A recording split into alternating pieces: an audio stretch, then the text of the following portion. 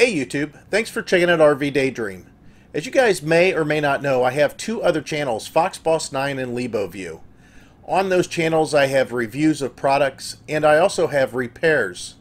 Now most of my RV repairs are now done on this channel. However, there were quite a few repairs and items that I reviewed for RVs on my other channels previous.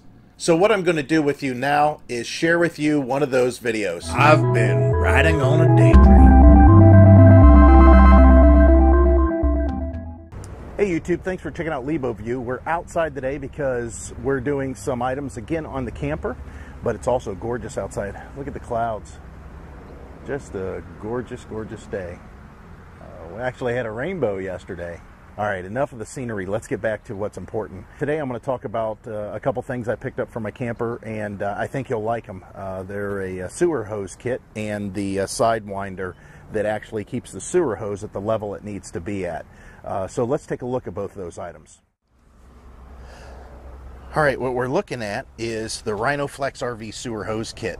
It comes with a connector that goes, of course, to your dump on your travel trailer, into this semi-rigid, flexible, collapsible hose, and then of course another connector into a translucent elbow that you can kind of see what you're dumping, and then this bayonet. I'm going to show you a couple things you need to look at when you first get it. Alright, so we're back at the camper, and you can see it's a standard square tube like everybody has. Pull the plug out. This is the 4 1/4 by 4 1/4.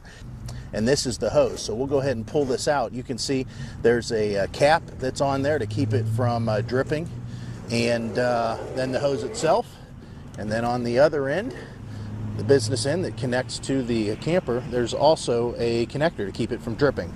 So let's drag this over and take a look at it. Okay, so we drug it out of the camper, and here's what we have. You have these lock connectors, and there's tabs on here. It says turn to tighten. And of course you have the elbow. Now when you get it, this bayonet's already attached to this connector, and I've backed this off and taken it off, and that's the only way that it'll fit inside the 4 1/4 inch square tube bumper that's on the RV. However, this isn't an issue to put back on. It's very easy. You just put it on and it twists and it's done, and there's a real nice seal that's on here. Now, I'm not going to open this up because we actually did some camping and I don't like to handle this stuff any more than I have to. But I will have to say that whenever you get it, there's a note that comes with the packaging, and it says important note, and basically all it's saying is to loosen this connector up. You can see it's got cogs on it. Loosen this connector up, extend the hose, and then twist it up into this orange connector as far as possible. This is threaded, it's ribbed right here. Twist it up as far as possible, and then once it's in there, go ahead and lock it up. Tighten it up and lock it in. Now, I had to look down inside mine when I first got it, and I noticed that one of these, where it was cut off, was kind of flapping out in the area in which everything passes, so I clipped that off so it doesn't catch the random piece of tissue paper or whatever may come through this. Now, I will have to say that I really like this hose because of its rigidity, and it's kind of cool because it'll hold position, and we're in the sunlight right now, and it's pretty warm to touch. It doesn't loosen up much whenever the heat really comes onto it, but it's a real nice material. I really like it. The connections are nice, the seals are nice. When you get it, you can tell that they took good care to make sure that this was going to seal off nicely, because there's a liberal amount of gel that's on here to help with the sealing and the connector to be tightened on it. Once it's locked in, then you don't have to worry about it.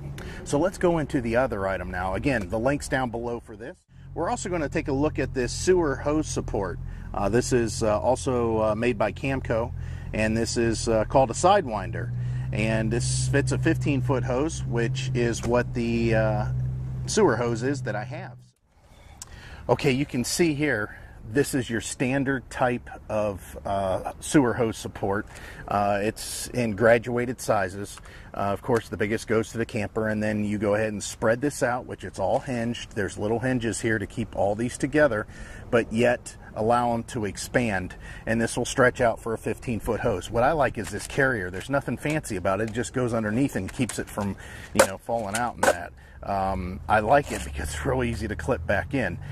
The other thing is I have a small trunk that's on the back of my camper, and this will fit in there, no problem. The opening has to be very minimal for it to fit into.